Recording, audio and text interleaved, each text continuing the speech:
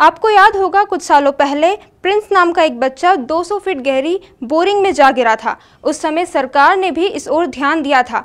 तब ऐसा लग रहा था कि ये घटना बंद तो नहीं लेकिन कम जरूर हो जाएंगी। लेकिन ऐसा ही एक मामला मध्य प्रदेश के उमरिया गांव में फिर से सामने आया, जहां 5 साल का एक बच्चा खेलते हुए 40 फीट गहरी बोरिंग में जा गिरा। देवास जिले के खातेगांव तहसील के उमरिया गांव में खुले मैदान में खेल रहा 5 वर्षीय बालक खेलने के दौरान खेत में खुले पड़े 40 फीट बोरिंग में जा गिरा। सूचना मिलते ही पुलिस व प्रशासन की टीम मौके पर पहुंची और बचाव कार्य में जुट गई। बोरिंग में गिरे बालक को नली के द्वारा ऑक्सीजन की सप्लाई दी गई। साथ ही बोरिंग के पास में जेसीबी मशीन से खुदाई की गई।